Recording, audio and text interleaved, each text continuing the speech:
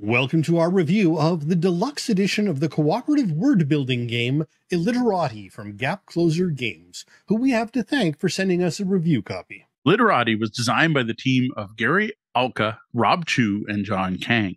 Features some rather striking artwork from Audrey Young.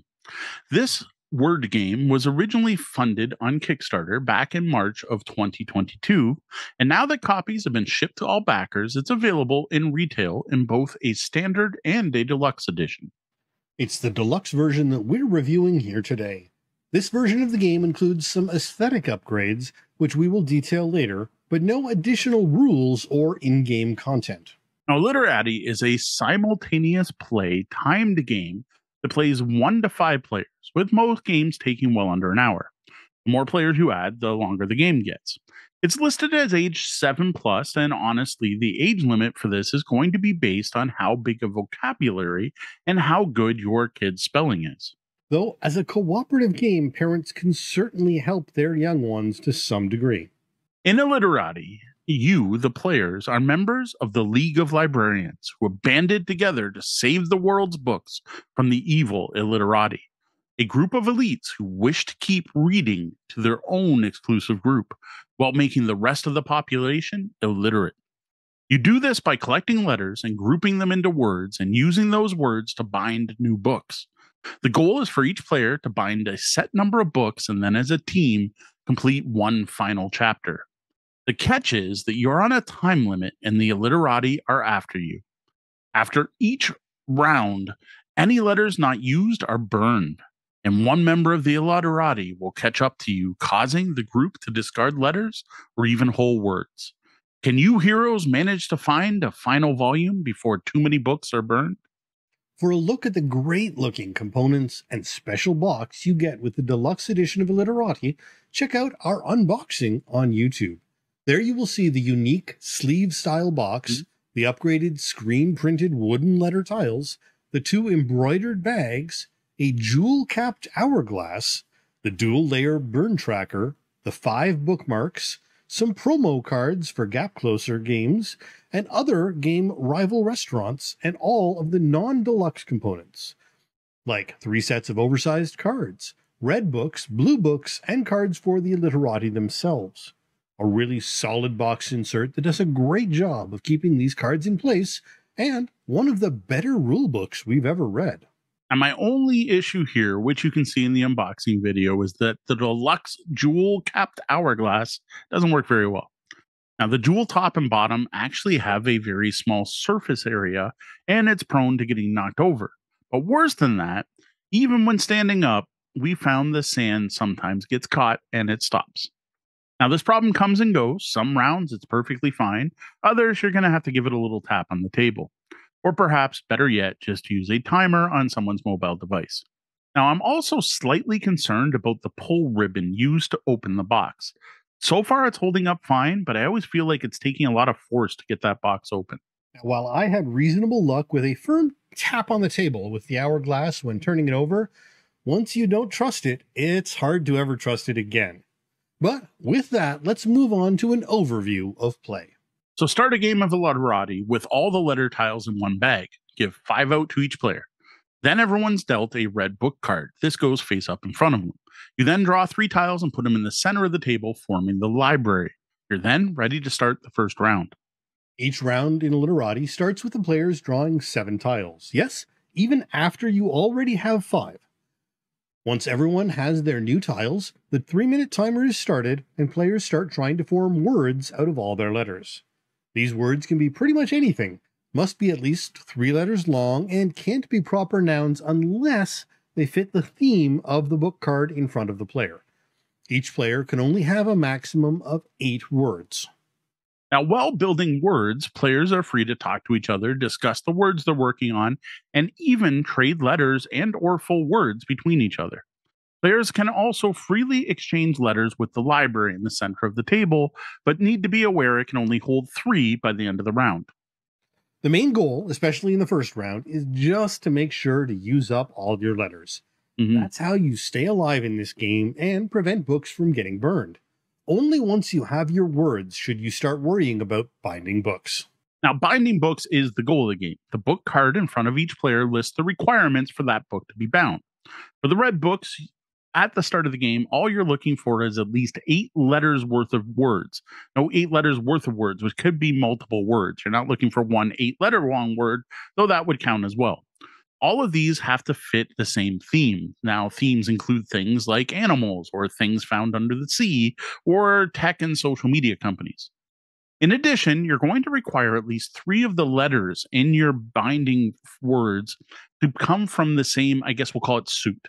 There are 4 suits or themes in Illiterati which represent different types of book: drama, conflict, tragedy, and adventure. Mechanically, this means some of the letters, all of the vowels, and some of the consonants come in these suits, which are each represented by a different color and symbol. In addition to this, there are a number of black tiles, which count as any suit.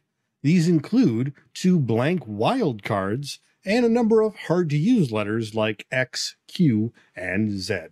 Once the timer runs out, you first check to make sure everyone has used all their letters. If anyone has extra letters left over once the timer stops, they have to put them in the library at the center of the table. You then check the library to see if it has more than 3 letter tiles in it. If it does, you failed. The illiterati caught you, and you have to run away. 1 random letter from the library is burned. Any remaining extras are discarded. If this is your 4th burned letter, the game is over, and you have lost. If you didn't have to burn a letter, each player can attempt to bind a book. They discard letters matching their book's requirements and discard the fulfilled book card.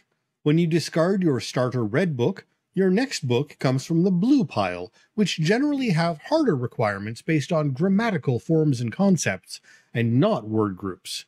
Things like rhyming words, synonyms, antonyms. Now, once you bind a blue book, you must wait until all other players have also bound a blue book, and at that point, the group picks 1 more book type to bind, either blue or red. 1 book card is revealed. This is the final chapter, the final book that needs to be bound by every player at once on the same round. If the players manage to do this, they win.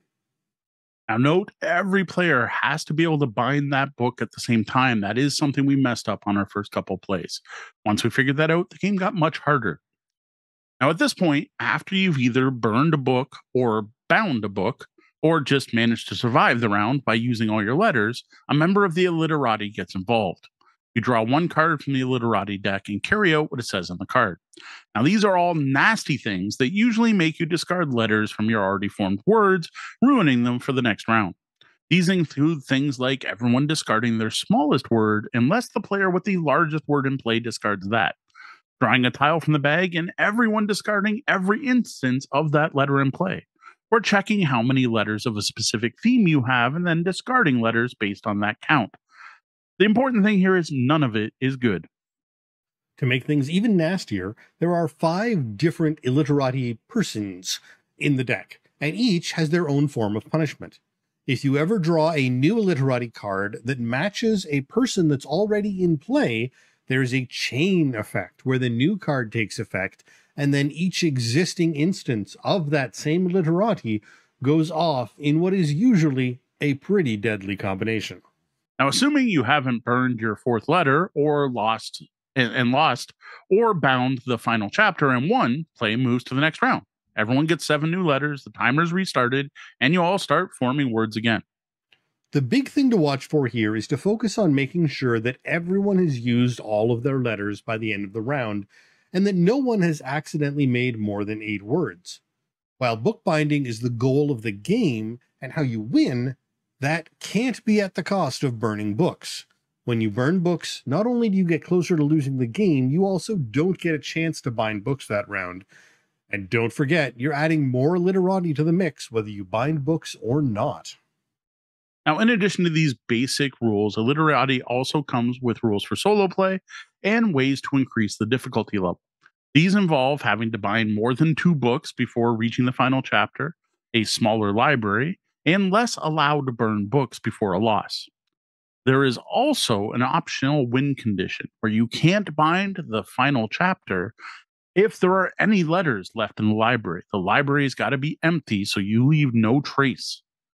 Now, this word game, while not easy by any means, does a lot to balance the gaps between different people's word skills.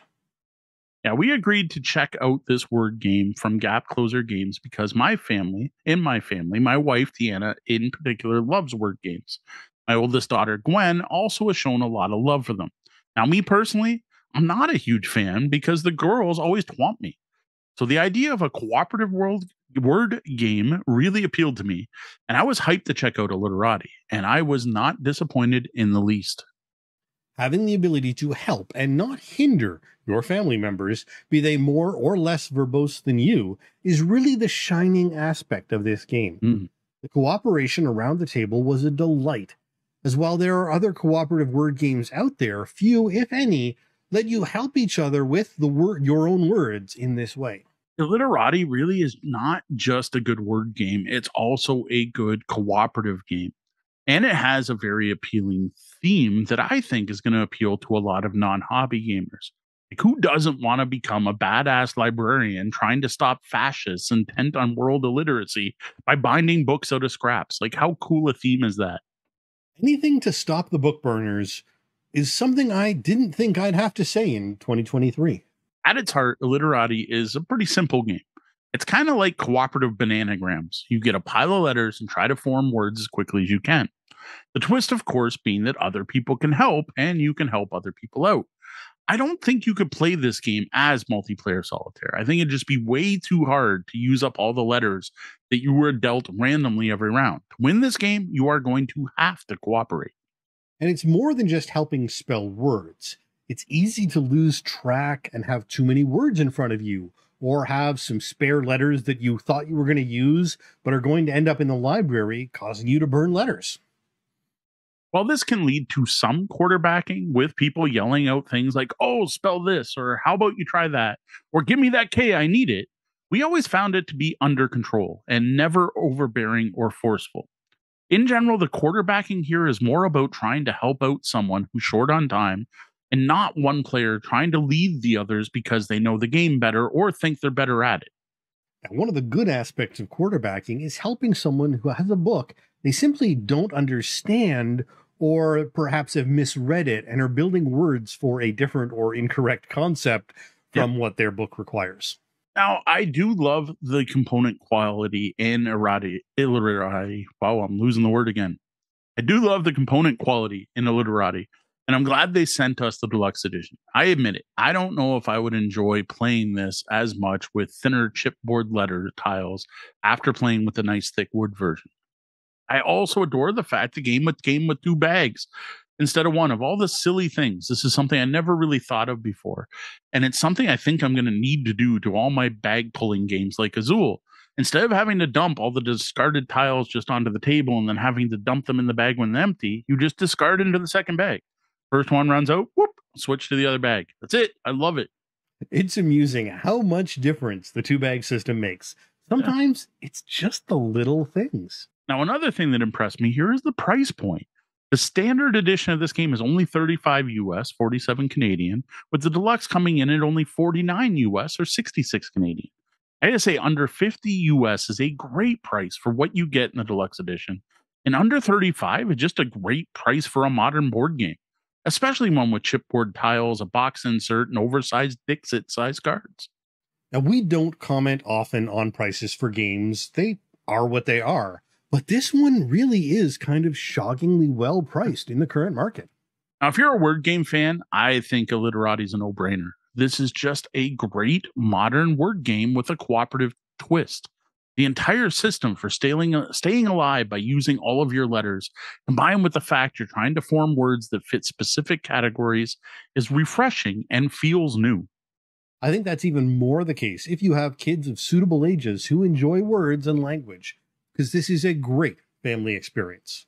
Now, if you're looking for a cooperative game that's not about exploring dungeons, surviving an alien attack, curing diseases, or sinking islands, I think you should give Illiterati a look.